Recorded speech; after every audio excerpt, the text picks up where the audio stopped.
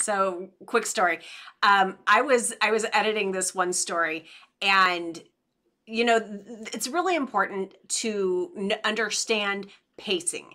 And in pacing, it's what you need to do is, kind of on the things that are boring, you maybe just go a little bit faster or stay higher level. If it's highly emotional, you want to spend some time on it and really dive into the emotions of it. But I was editing this one story, and I swear to you, they described a painting to the degree that it was talking about the little swirly lines and the decoration.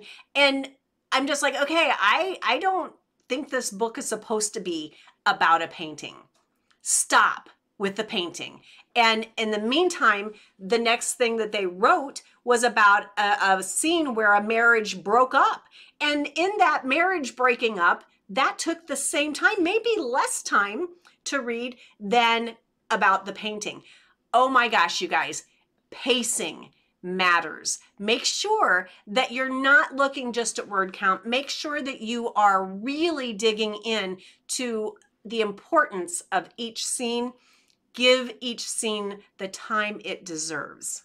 And that is your top writing tip of the day. I'm Sydney Brown. Make sure you subscribe.